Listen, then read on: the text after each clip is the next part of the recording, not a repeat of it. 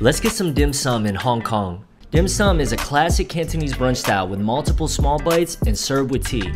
First, we had to go check out the Hong Kong staple Spring Moon, a Michelin-starred dim sum restaurant found in the Peninsula Hotel. The tasting menu here has an elevated take on the traditional dim sum experience. Some standout dishes we had were the tofu skin wrapped dumplings shaped like shmoney pouches, steamed radish cake with Chinese sausage, Ho Fun style Chen Fun, and roasted abalone tart with gold flake. Since we were in Hong Kong, you know we had to link up with some family. We met them at the Queen, one of their favorite dim sum spots in the whole city. We kicked things off with some ta leung stuffed with juicy shrimp. Check out JJ's chopstick skills. We also got roast pork buns with a crispy top, some flaky taro puffs, and finally, we wrapped up with some sesame balls with egg custard filling.